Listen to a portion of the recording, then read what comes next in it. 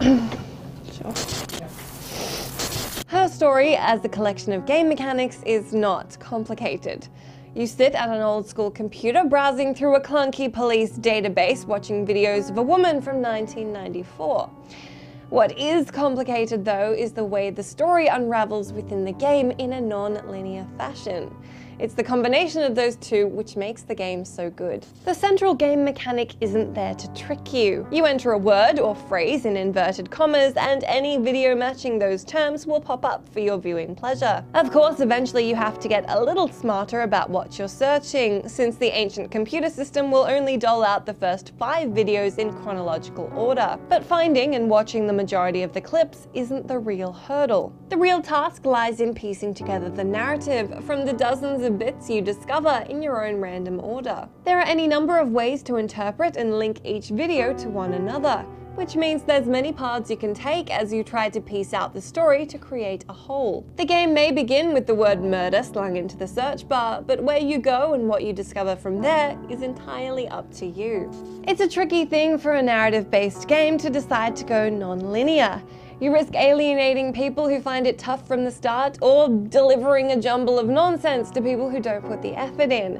But her story puts a lot of trust in us. It's like exercise. You get out what you put in. With a game this unstructured, that can mean putting in an awful lot. It means getting out a notepad, jotting down keywords, and drawing mind maps. Using the in-game video tagging tool, or lining up several videos in a sequence to get a better understanding of what's really going on. Her story trusts its players to make the effort, and from everybody I've spoken to who's played this game, more often than not, they do. In the same way that difficult games like Dark Souls or Super Meat Boy, or mechanically vague ones like The Vanishing of Ethan Carter, trust that you'll keep trying and ultimately work it out, her story does the same. There's nothing to suggest that there's a right or wrong way to go about your investigation through the police archives. Even if you watched every one of the 270 videos in the database, it's not necessarily an indicator of how much of the story you've actually comprehended. And given this is a narrative-driven game, unraveling and getting your head around the story is the ultimate puzzle. If you've ever seen a cop show, you understand how the interrogation process works. Her story enables you to play detective, but with some intentional missing pieces to make it all the more engaging.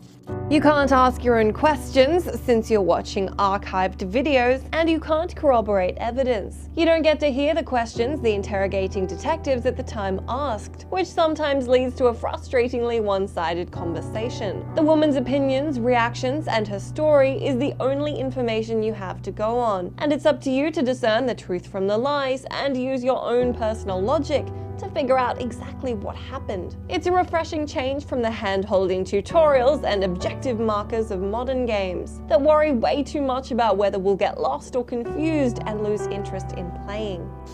Her story is special because it's a game of dualities. Truth and lies, victims and perpetrators, simple game mechanics and complicated narrative structures. It trusts us with its complexity and pushes the boundaries of what video games are and could be. And if all that sounds like your thing, it's well and truly worth your $6.